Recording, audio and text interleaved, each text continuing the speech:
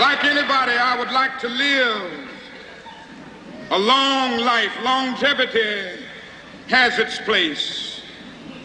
But I'm not concerned about that now. I just want to do God's will. And He's allowed me to go up to the mountain. And I've looked over and I've seen the promised land. I may not get there with you, but I want you to know tonight that we as a people will get to the promised land.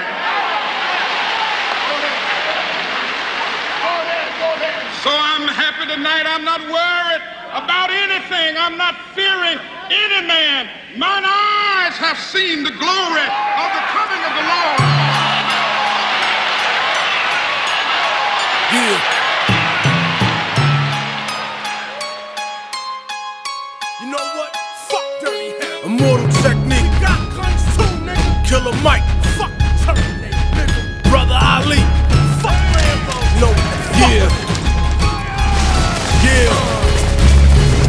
It's like a prison with invisible bars. No matter where you at, it always follow you where you are. And it's hard out there for a pimp to get out of, but it's harder for the hooker that he beat the shit out of. I got niggas underground in the Confederate States, ironically running from slavery that prison creates. So I never hate on the South, I respect their vision. I just hate on niggas that promote Samboism and white execs that love to see us in that position. They reflect the stereotypes of America's vision. They want us dancing, cooning and hollering, only respect us for playing sports and modeling.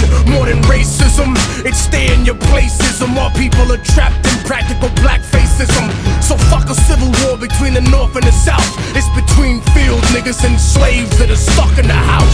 Civil war for the soul of a nation. This is a struggle to save civilization. Demonstrations overthrowing the occupation. The annihilation of mental colonization. Civil war for the soul of a nation. We fight for the future of our civilization. Destroy the corrupt government organizations trying to survive cultural assassination.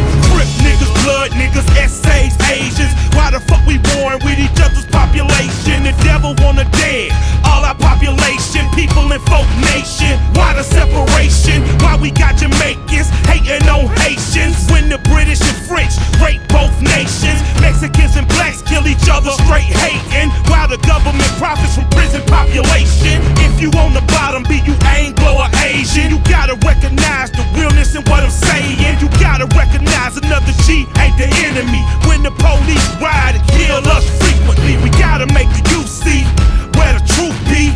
If you a G, then grow and develop GD. 50 years of games and our people still poor. If we really run the streets, we should really end war.